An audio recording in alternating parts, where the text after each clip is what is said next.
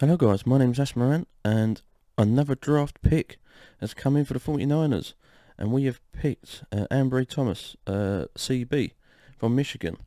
So, this is on the NFL.com, and we're going to see his overview and his strengths and weaknesses. So, overview. He's a feisty press man cornerback who plays the role very good and well played underneath. Plays with good patience and feel for monitoring the release and gets his hands on the target within the first 5 yards. Thomas tends to be physical in coverage, which sometimes leads to penalties. He's a former high school receiver with natural tracking and ball skills. He does a solid job for crowding opponents down the field. He's not as long or explosive as teams might like outside and might lack the twitch to handle certain slot receivers as a nickel.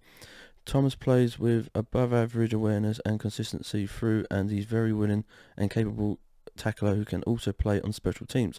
His best fit could be as a future starting nickelback for a zone heavy cover unit. Okay, that's a good overview. So let's see his strengths. So his strengths are determined to hide a release at early stages of the route, patient keeping hips squad until receiver declares release, gently stays connected to the pattern, balance in short area change of direction, consistently get head around to find the ball, maintains positioning and crowds his targets while ball tracking, quick to shut feet down and hound a cornerback routes, excellent recognition of moving pieces from zone, passes off targets quickly, comes forward with physical determination in run support, fundamentally sound wrap-up tackler, experience as core special teamer, and will complete as a gunner. Okay, so here's his weaknesses.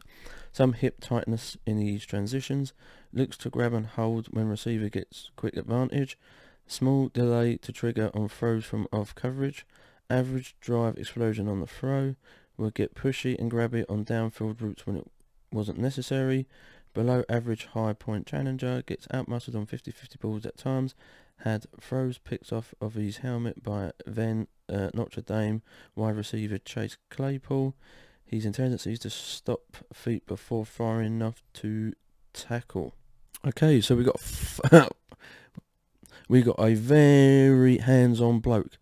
Like I said, the 49ers doesn't pick rubbish.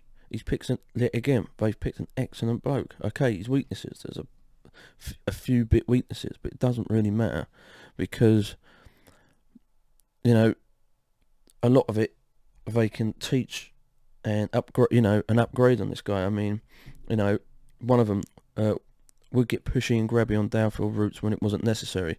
So that's one of them, because you don't need that.